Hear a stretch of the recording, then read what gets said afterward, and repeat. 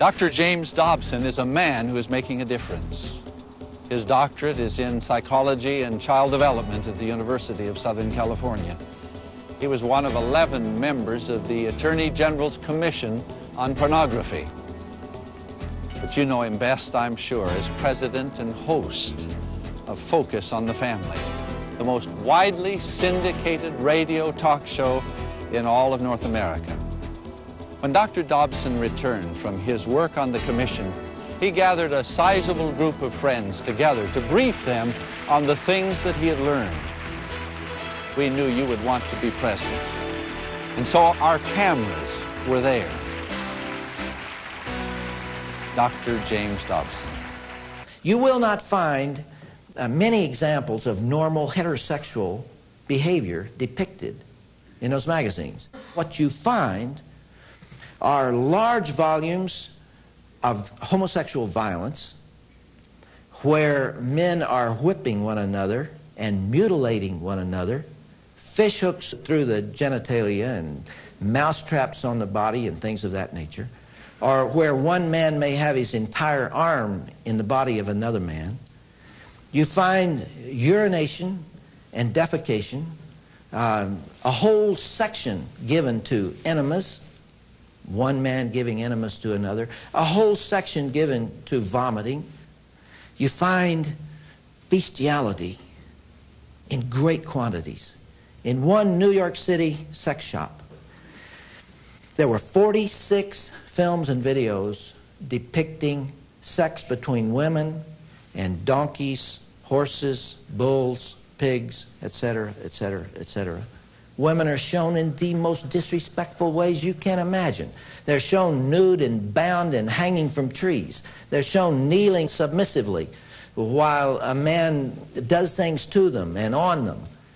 They're shown in the most unbelievable ways. There are holes in the wall between the booths to permit anonymous sexual activity between gay men.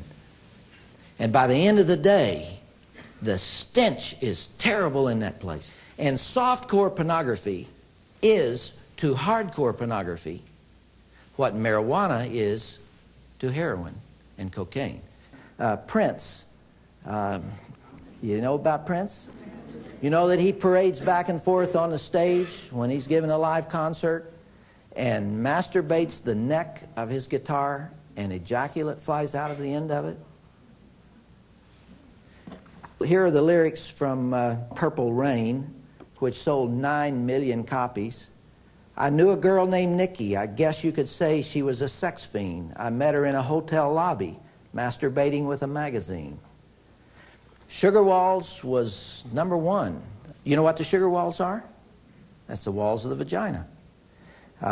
Here is the song Like a Virgin from Madonna, Feels So Good Inside, she said. Judas Priest sings Eat Me Alive, which deals with a girl being forced to commit oral sex at gunpoint. In 10 Seconds to Love, Motley Crue croons about intercourse on an elevator.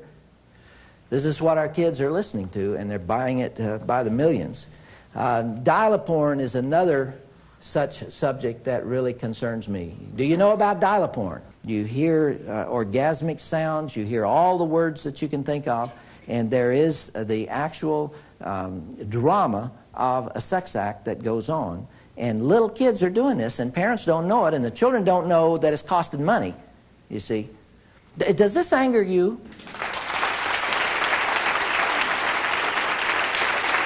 You put a coin in the slot, and a screen goes up, and you see live sex acts.